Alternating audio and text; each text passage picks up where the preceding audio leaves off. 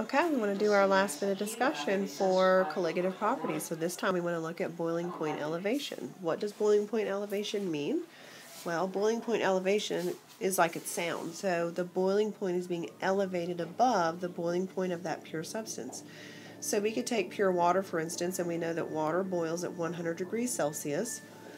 And when we add a solute to it, we are polluting. Okay, we are adding impurities into that pure water, so therefore it no longer will boil at 100 degrees Celsius.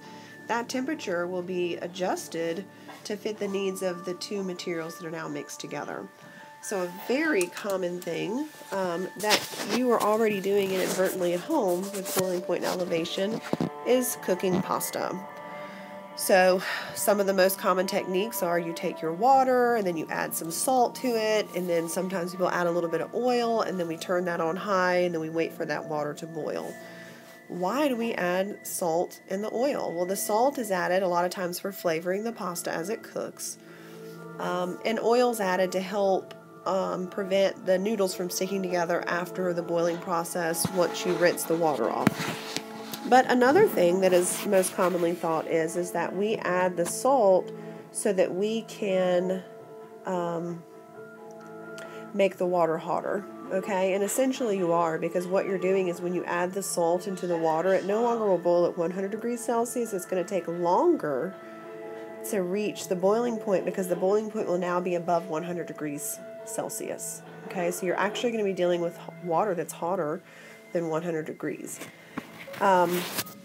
So the whole idea with boiling point elevation is that we are altering the original boiling point of the pure solvent once we add solute particles to that.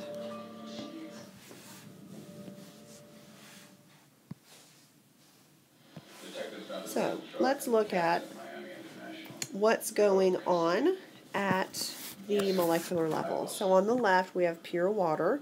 And you can see here that the boiling point happens whenever the vapor pressure of the atmosphere above the water and the vapor pressure of the liquid water become equivalent, which allows those water molecules to escape as a gas. Well, on the right-hand side, we're now taking and adding in a solute particle, and so we are altering the effects of how those water particles can leave that space in relationship to the vapor pressure of the area directly above it.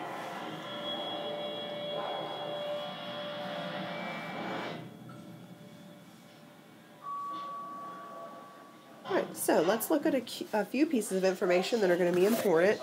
We will also have a boiling point constant for water, or for every solvent out there, but we're mostly going to be dealing with water. That has been predetermined in a laboratory setting, and so the constant for water, the boiling point constant, is 0.52 degrees Celsius for every mol solution that you have. Okay.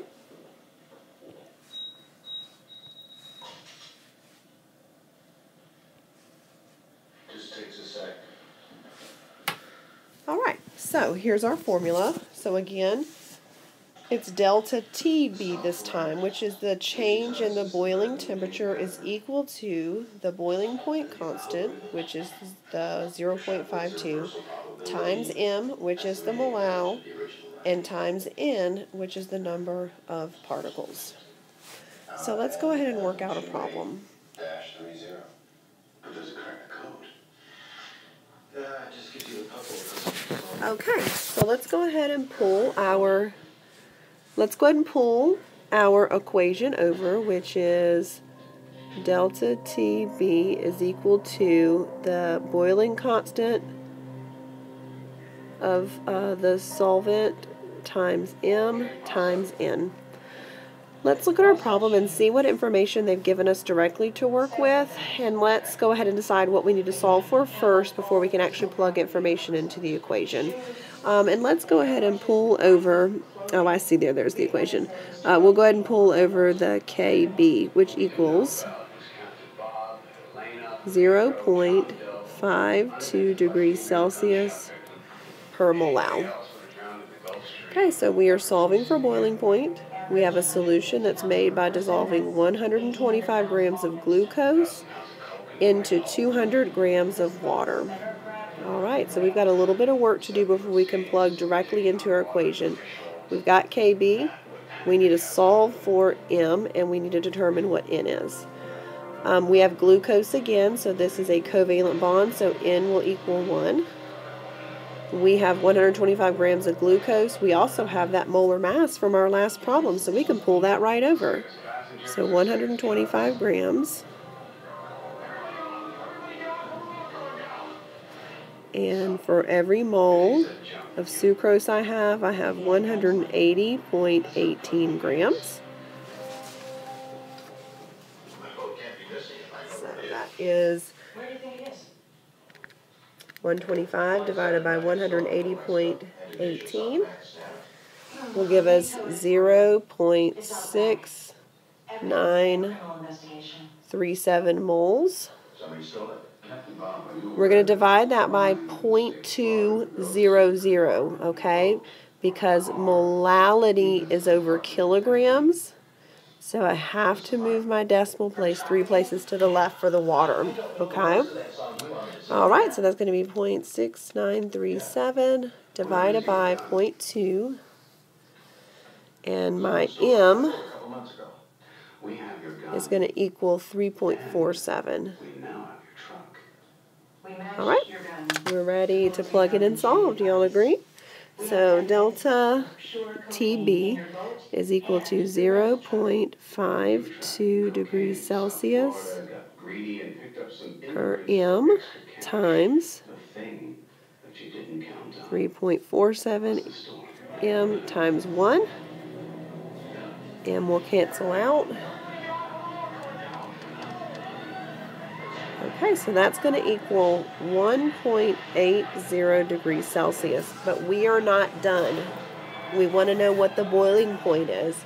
If water boils at 100 degrees Celsius, this is changing the boiling point by 1.80 degrees Celsius. I have to take 100, that's a degree, plus, and so it's going to be